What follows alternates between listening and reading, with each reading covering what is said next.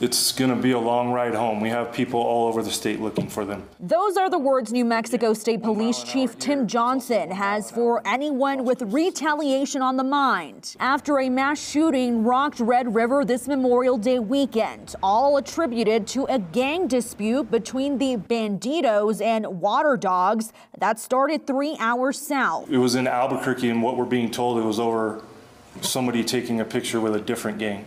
It's something as stupid as that. Cell phone video shows the massive police response at the 41st annual Red River Motorcycle Rally Saturday. Now, a beefed up law enforcement presence, leftover crime scene tape, and 3 killed, others in the hospital. 3 people now facing charges. Chief Johnson identified 30-year-old Jacob Castillo, a Rio Rancho man and an alleged Water Dog gang member charged with murder. Started with words initially, then turned into a fight, which then turned to shots fired. 2 Texas men also arrested, 41-year-old Christopher Garcia and 39-year-old Matthew Jackson. Investigators say one of them is a local Bandito leader in Texas. Officials believe they have everyone involved, but early Sunday still going through the scene, littered with hundreds of motorcycles, cars, and bullet casings. Thankfully, as far as we know so far, no innocent folks were hurt.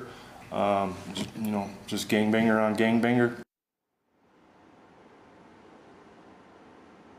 The New Mexico State Police Department, they are the leading agency in this investigation, joined by other local law enforcement and the FBI. And today in that press conference, it sounded like investigators, they are pushing for more charges, potentially some federal ones as well.